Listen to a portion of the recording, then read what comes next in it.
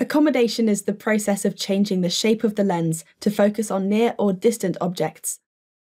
This diagram shows a simplified cross-section of the eye perceiving a nearby object. In this example, it's a bird. To be able to see this image in focus, the lens needs to be thick.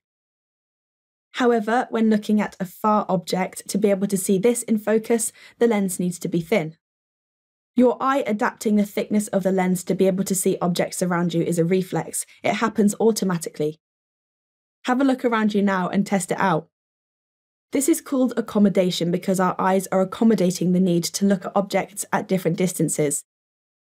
So how does changing the lens thickness allow us to focus? Light passing into the lens of the eye at an angle will change direction. We can compare this to cars driving from pavement onto sand. So in this analogy, cars approaching the sand from head-on will slow down, but keep the same direction. Cars approaching at an angle will slow down and change direction, which is also true for light entering the lens. What do we call this bending of light?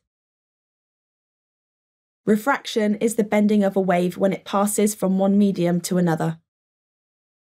Our eyes refract light waves to bring objects into focus.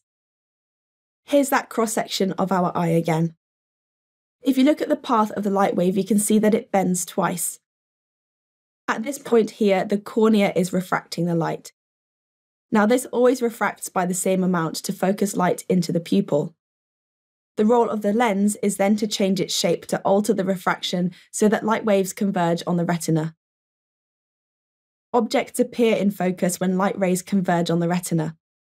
So in this diagram, you can see that this yellow line representing the light has met at a single point. Now this is important because objects will appear blurry if the light rays don't converge on the retina like this. So which objects require a thicker lens, near or far ones? Nearer objects require light to be refracted more, while further objects require light to be refracted less. This is because near objects reflect light into the eye at a wider angle, which requires greater refraction in order for the waves to converge on the retina. A thicker lens allows this to happen. The opposite is true for waves from far away, which are nearly parallel by the time they reach the eye. So how is lens shape controlled then to accommodate looking at further and nearer objects? The shape of the lens is controlled by muscles and ligaments. Let's have a look at the eye from the side and from the front. So in these diagrams, the red colour represents the ciliary muscles. This blue in the middle is the lens, and the blue lines attached to the lens show the suspensory ligaments.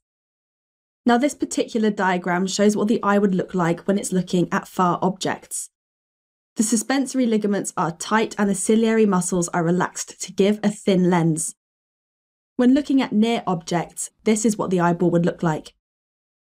This time, the suspensory ligaments are loose and the ciliary muscles are contracted, giving a thicker lens. Okay, so how can we summarise all of this information into a table? In this table, we're going to put the information about near objects in this left-hand column.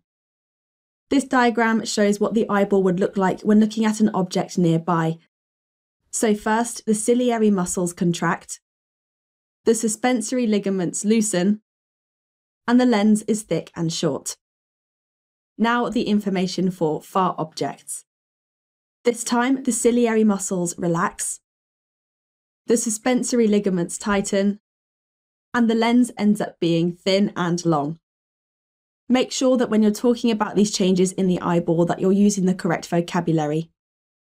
So ligaments tighten, not contract, and muscles relax, not loosen. Thanks for watching. If you want to take your GCSE revision to the next level, head over to launchpadlearning.com and check out our smart learning platform that's been designed to get you top results in your exams. We cover your whole specification and make revision fun with interactive quizzes, easy to follow videos and more. You'll be kept motivated by your own AI tutor who's here to support you every step of the way. To check it out for yourself, click here. Or click here to keep watching a selection of the videos from our full GCSE Biology course. See you there!